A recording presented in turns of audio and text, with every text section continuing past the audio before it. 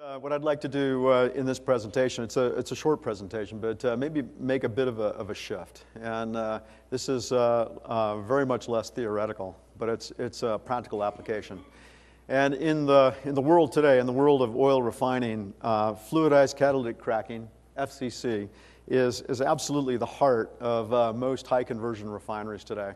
And in fact, the FCC, its development in 1942, genuinely has changed the face of the planet. The Earth would not look today probably what it does now if it were not for this technology. It's a very large, a very expensive asset, but it produces quite a volume expansion in the refinery, and it produces it's a huge volume stream.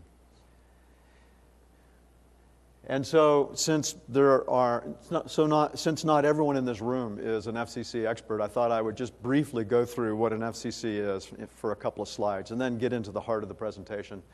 And so, here is a simple FCC side-by-side unit. This here actually is the reactor vessel itself. It's a plug-flow tubular reactor extending up into the sky. At the end of the riser, we disengage into either directly coupled or close coupled cyclones. The hydrocarbons are taken off to fractionation. The catalyst flows by gravity down into a stripper. In a stripper, we use steam to mechanically separate hydrocarbon vapors from the catalyst.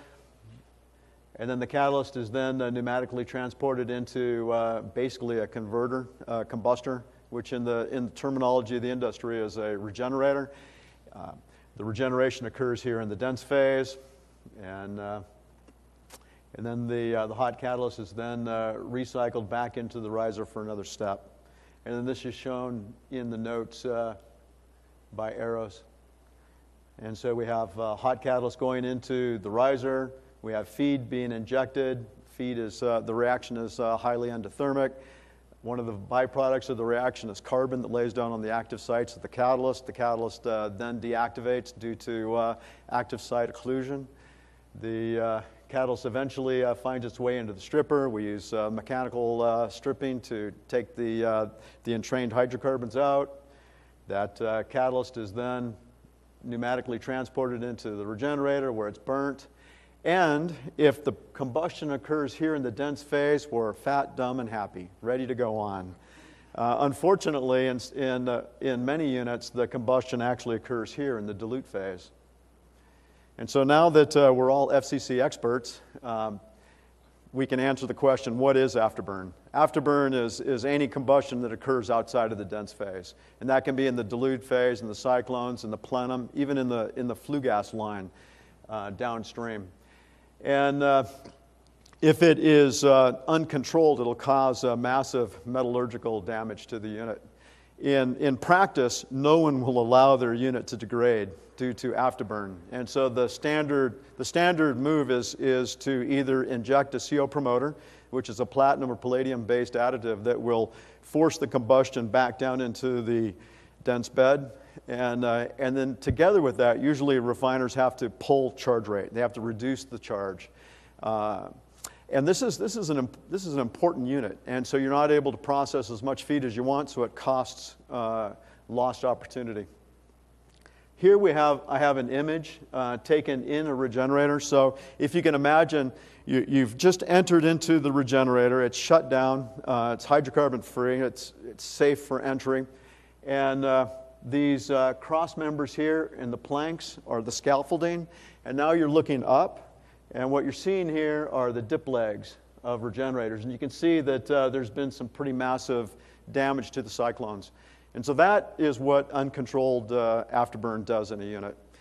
And you would think that this is a fairly mature industry. It's been around for over 70 years, and that afterburn would be controlled. But the truth is, based on the number of refiners that are injecting CO promoters, approximately a third of the refiners that are operating today have this problem. And this is a rate-limiting problem. And so now we get into the heart of the presentation. A particular refiner in the Gulf Coast was having a structural afterburn problem. They were afterburning at a rate of about 50 degrees, which is pretty massive. And that's with platinum injection. And so they wanted to understand the root cause, and they wanted to solve it. And so the result is given here. They employed CPFD, and the CPFD engineers evaluated it, found the root cause, worked together with the refiner and their chosen engineering company to find a solution. This presentation gives a little bit of an overview of that process. And so this is what the regenerator itself looked like. It had 3 sets of primary, secondary cyclones. It had a spent cat distributor. And you can imagine it, the spent catalyst is being pneumatically transported vertically, makes a 90, makes another 90 down, and then in principle it's being spread out across at least the center of the dense bed, in theory. And then there's a couple of rings here for air distribution, and then the regenerated catalyst is taken out from the bottom. And so here we have the animations of what the unit looks like. The left image is the full 3D. You can see here a fairly good differentiation between the dense bed and the dilute phase. This is a cut plane with centers on the spent cat distributor. And I draw your attention to the western hemisphere of this regenerator. What you see is the spent catalyst is being brought in with air, and that air together with what's coming in from the rings is maldistributing and mainly going up the western hemisphere of the regenerator. The eastern hemisphere of the regenerator is pretty silent. There's not much going on. So significant channeling. And now if we zoom in on the distributor itself, we see something quite interesting. First off, you see that the catalysts are flowing along the walls, and that makes sense. If it didn't, cyclones would not work. Whenever you force the catalyst to make a turn, it's going to flow along the walls. And so in my simple way of thinking, I would have thought, just looking at the distributor design, that it's probably not bad. But what we actually see is that the catalyst makes a turn, it's 180 down, but then almost immediately it's swept up by the combustion gases and carried out of the dense bed. And so the majority of the burn in this unit is not occurring in the dense bed. It's occurring in the dilute phase, thus a 50-degree rise. And so here is some combustion profiles. Left image is temperature, middle image is oxygen, and then the right image is carbon monoxide. And as these come to equilibrium on the temperature, I would draw your attention to this region here. And what you'll begin to observe is that there's a cool zone, a cold zone, relative to the rest of the bed. The cold zone comprises about half of the regenerator. In the oxygen, you'll find that most of the oxygen is flowing through the center of the regenerator, and the carbon monoxide is taking its way up in the western hemisphere in the cool zone. This is brought out, in my mind, it's more easily seen in the time-averaged combustion patterns. And what we see here is really remarkable. So it's cold, albeit it's still pretty hot. You wouldn't want to touch it. It's 1,320 degrees here in this zone here, and here and on this side here, it's operating at closer to 1,370 degrees. But there's virtually no combustion, relatively speaking, occurring in the western half, in half of the regenerator. The oxygen is flowing up the center. Oxygen is flowing up the center. The carbon monoxide is taking its route up the western hemisphere. And the two come together right here in the dilute phase. And it's interesting that this cut plane is pretty close to where the dense bed ends. The dense bed is a little bit lower than that cut plane. But you can see that the burning is occurring outside of the dense bed. So this is a problem. And this is the root cause. The root cause of this is maldistribution. And it's poor catalyst distribution that is aggravated by the combustion gases that come in with the spent catalyst. And so one last look at this. If you look at the temperature profile and consider the impact on the CO combustion, what you find is that the rate of CO combustion here in the hot zones compared to here in the cold zone is almost 65% less. And so because of the temperature profile here, the CO really doesn't start igniting until it exits the, until it exits the bed and enters into the dilute phase. Okay, so we're not interested in academic studies. The bottom line is that this is a very expensive piece of asset, and it's the crucial asset in this refinery, and it's limiting the refinery's profitability. And so the engineers at CPFD recommended might not be a bad idea to look at your spent cat distributor.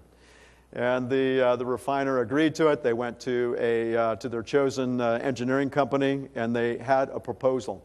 And the proposal was for improved spent catalyst distribution and also an alternate way of handling the gases that are used to pneumatically transport the spent catalyst.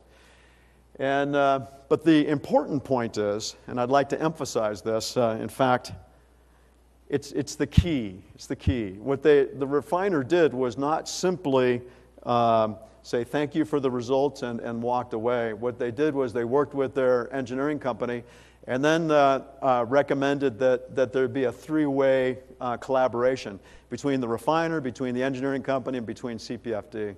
And then so the end result of the engineering company's work was sent back to CPFD, and they put it into the model again. And what we show here is a side-by-side comparison of their work on a temperature scale. Here's the baseline before the modification and with the new design. And because of the proprietary nature of the distributor, it's been occluded. We don't have the details shown. So here we see again, half of the dense bed is cold. It's not burning. Here in the new design, there is a complete elimination of that cold zone. And if we look at the CO2 or the CO in the baseline, the CO was burning up here in the dilute phase, and here it's almost entirely eliminated. And so this shows the value of collaboration. And this new design has been installed in the unit. The unit has been started up, and we're now waiting, expecting any time now to get the results, the actual results in the operating unit. And so in conclusion, this unit obviously was significantly maldistributing. Although it is absolutely obvious what's going on with CPFD, if you're an engineer, a process engineer, it's not obvious what's going on. And by using CPFD, we were able to actually identify the root cause. And then, as I mentioned, there was a collaborative approach, which we believe is the model for the future. And the end result was what we believe to be a very elegant solution to a long-term problem in this refinery. And so this is the recommendation that CPFD has, is let's not work just in the front end, let's work on the back end. That's my presentation.